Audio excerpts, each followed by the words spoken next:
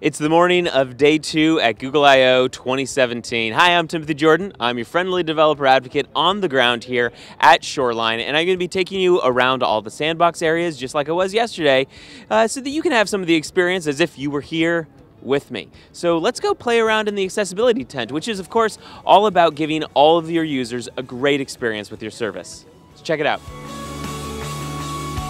Hi Rob, how you doing? Good, how are you? I'm doing great. So can you help me with the accessibility of my website? Absolutely. So what we're showing here is the new Audits 2.0 panel in DevTools. So Audits 2.0 is basically taking the very popular Lighthouse Chrome extension and integrating it directly into DevTools. So this will run a number of checks on your site for regards to web app stuff, performance, best practices, and especially accessibility. So, all right, well, let's see what's wrong with it. Yeah, so here we've got a page that has some form elements which are missing their associated labels.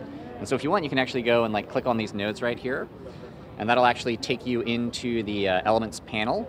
So here we're showing the new accessibility tab as well, so you can inspect all sorts of information about this node, this little input field right here. That's really cool. Yeah. But it looks like it's not going to read anything. Right, so right now we don't have a label for this control, so a screen reader is not going to know what to announce. So we actually do have a label element right down here. If you want, you can control-click on that. Yep, and add an attribute. You can type in for equals sub-name. Yep, hit enter. And what that does, now if you click on this input field again, there you go. Now you can see that you've associated the label with the control. It's got a nice name, and a screen reader will announce it and tell the user what they're about to interact with. That's awesome. Yeah. That was easy, Rob. Thanks. Yeah, absolutely.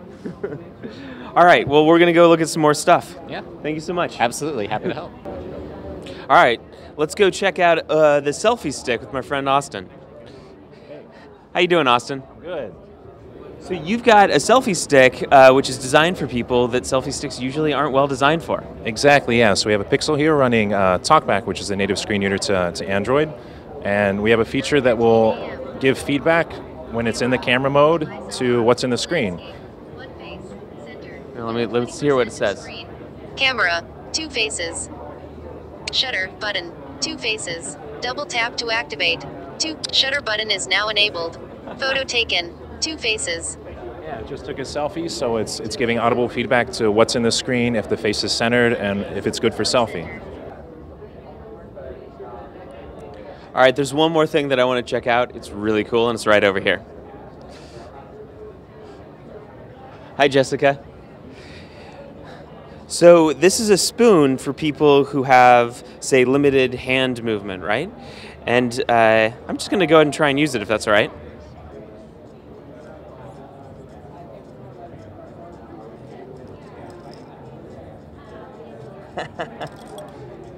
It's the trick is to try and dump the beans out. I can't do it. That's really cool.